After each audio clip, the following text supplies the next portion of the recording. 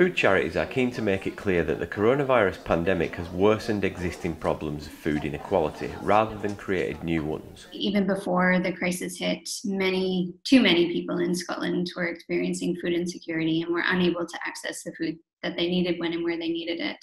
And this was primarily due to people not having enough money to be able to access food. And the crisis has just exacerbated that for many people who were already experiencing food insecurity, but now we see many new people entering into this category.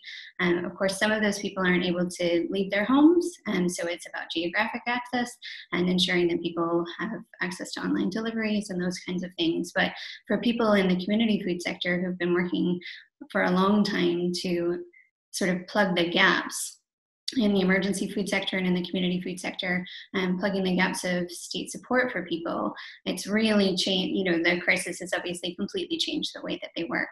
And what we've seen is some significant commitments on the part of government to, for example, increase funding to the Scottish Welfare Fund, which is a really important crisis grant and is available to people who have fallen into an emergency situation. So we really welcome that.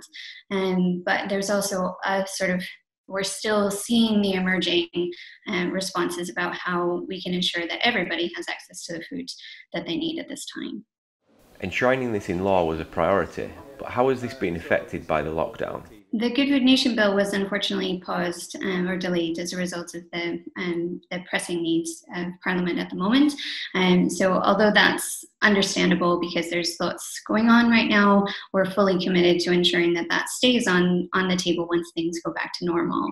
And the sort of central purpose of that for us was about bringing the right to food into Scots law, which would be a kind of organizing principle for how we do food right across the food system.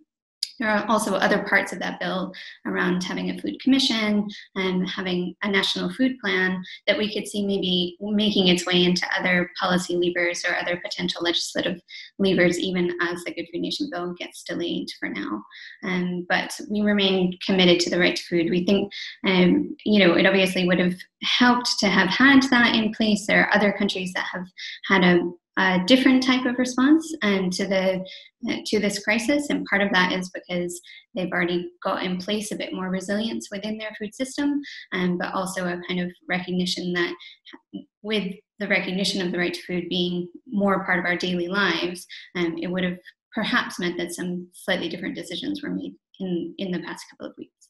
Our main priority is to ensure that everybody has the financial means to be able to support themselves through this crisis, and that nobody should need to be relying on emergency food aid or emergency food provision, and certainly not through the sort of charitable food sector for that.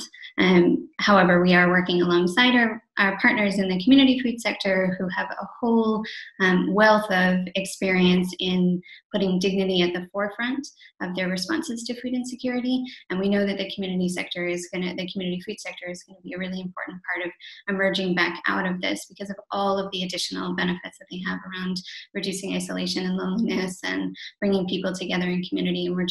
And we're really looking forward to them being able to return to that primary role that they play.